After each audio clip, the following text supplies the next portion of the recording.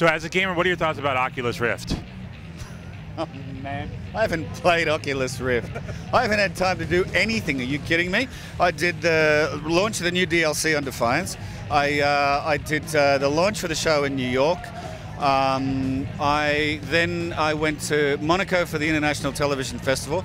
I went to Latin America to promote the show in Latin America. Oh, mate, I haven't had time to scratch myself. I don't know where I'd be playing. I'd be playing on an airplane. What are your thoughts about Defiance at some point maybe being on Oculus? It's an interesting idea. It's an interesting idea. What's your take on virtual reality? Look, you know, virtual reality has been much touted ever since the Lawnmower Man. I still maintain it's an incredible idea. I still maintain we're a million miles away from true virtual reality. I think we're a million miles closer than we were. If we ever get there, I'd love to be a part of it. But then I worry, like I'm an MMORPG guy, right? And I actually ruined a decade of my life playing MMORPGs because they're so immersive. So if we ever get virtual reality right, I'm worrying about the unemployment figures due to VR.